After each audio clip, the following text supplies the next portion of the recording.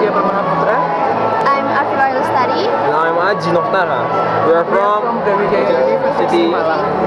And my project is the title EGI on electric green innovation. Electric green innovation. Electric green innovation is we make from the Kiambang and also Cyanobacteria that produce some electricity.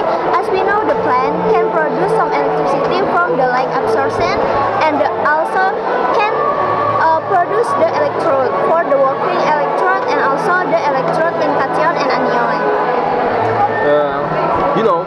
Ranu Pani in Bromo Tengger Semeru is beautiful moss like this.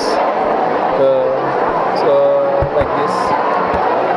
But now we have the worst problem in there.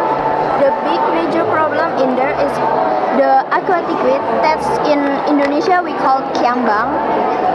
That spread rapidly in surface area of Ranu Pani Lake and also get worse because the agricultural like we can use the anorganic fertilizer and also anorganic insecticide and also pesticide. And then we have an idea to get the Kiambang, the weeds. We extract the Kiambang leaves to get the chlorophyll like this, and then next we continue to exploration the Ranu Pani Lake, where we get the Cyanobacteria in Ranu Pani Lake. So we try to mix both of them to get the prototype like this. And this is the prototype. The